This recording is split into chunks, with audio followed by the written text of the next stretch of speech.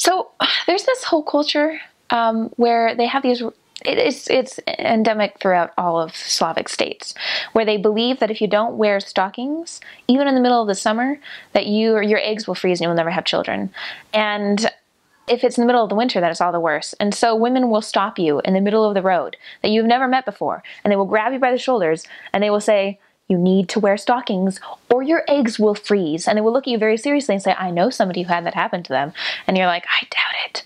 But it really, like, overall, it's just not worth it to have, like, we had members getting mad at us, like, pretty angry. Like, you really are being irresponsible with your body and your future since you're not wearing stockings. So it's just wearing stockings is just worth it. It just protects you from all of that. And it makes you stand out if you're not wearing stockings, because it's such a cultural thing to wear stockings that not doing it is like, everybody's like, what? Why is that person not wearing stockings?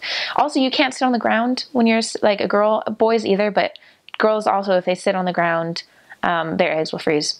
So you can sit on the ground if you have a piece of paper between you and the concrete, which apparently works. I don't know how that makes any difference, but if you just sit on the concrete, then you will not have any children. So that's something worth avoiding just for the cultural consequences.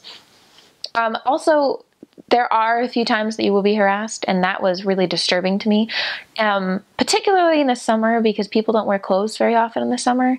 Not that they wander around naked, but in their houses they do. And so if you go tracting, you might have to be prepared. And if you see a man who opens the door and you think that he might not be wearing clothing, don't check. Just look at his face and then leave, because it's not worth it.